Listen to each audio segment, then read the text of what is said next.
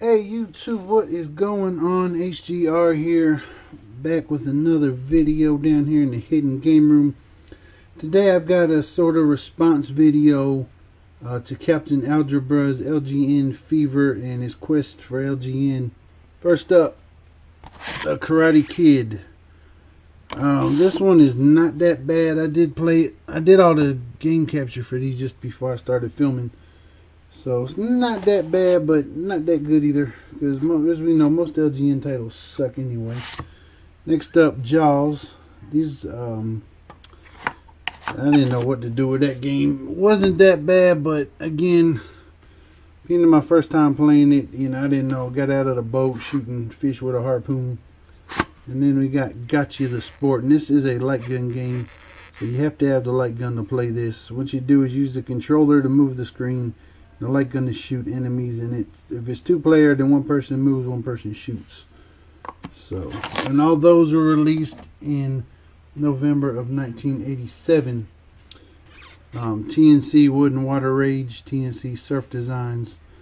Used to play the crap out of this game, mainly because I was limited on what games I had as a kid. But yeah, I like playing that game.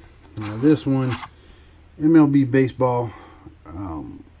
Almost a total piece of crap, but it's playable if you give it a chance. Then we have Friday the 13th from LJN, which this is actually not that bad once you get used to it and you figure out how that goofy map works. When I was doing the game capture, it actually froze up, so didn't get to do a lot. Next we have Who Framed Roger Rabbit. I remember playing this as a kid, and once you suffer through it and get used to it, it's actually not that bad a game, but never did beat it, never could figure out what to do. Next up, NFL Football. Now, I can't say anything about this, but it's a total piece of garbage. Alright, next up, Back to the Future. Now, I did play this game. My friends had it and they played it. I didn't do too good on it just now when I was playing it, but I did give it a shot. Next up, X-Men. That game, when I was a kid, I remember getting it. Oh my gosh, what a disappointment. Went to the game store, I was like, oh, they got X-Men on Nintendo. Yeah, well, should have left it. So that was actually one of the first games that I traded in, but ended up buying it back when I started collecting. So then we have Pictionary on the NES. This one's not that bad. You can figure out what the pictures are once you solve the puzzles. Back to the Future 2 and 3. Not much better than the first one, at least as far as I got in it. If you like any of these or you got better experience, please let me know in the comments. But I was horrible at most of these. This one, Nightmare on Elm Street, not that bad. But I got to a part on there I couldn't figure out what to do. It was like a down arrow to the steps, and I just didn't know what to do. Now, this is absolutely one of my favorite LJN games, and probably one of my favorites on the NES. The Punisher. It's like a side-scrolling shooter, and just about everything in the game is free game. As far as you shooting it, finding bonuses. Then we have WrestleMania 2, WrestleMania Challenge. So, it is what it is. It was okay at the time. We had nothing else to play. You were into wrestling, that's what you had. Then we have Beetlejuice, which I was horrible at that, and I really didn't know what to do.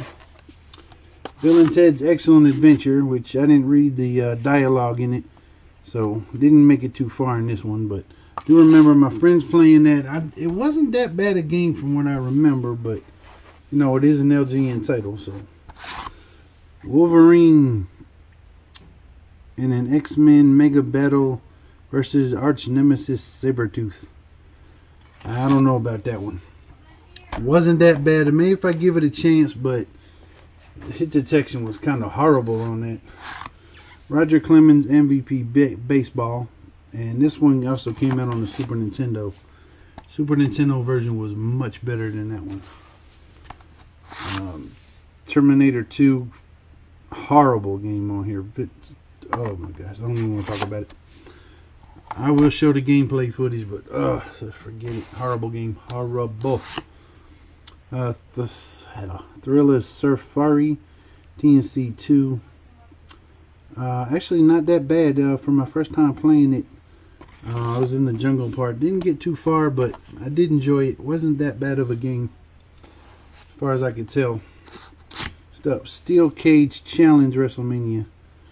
Probably one of the better ones on the NES, but again, it's an 8-bit wrestling game, so you know, you get what you get. Spider-Man Return of the Sinister Six.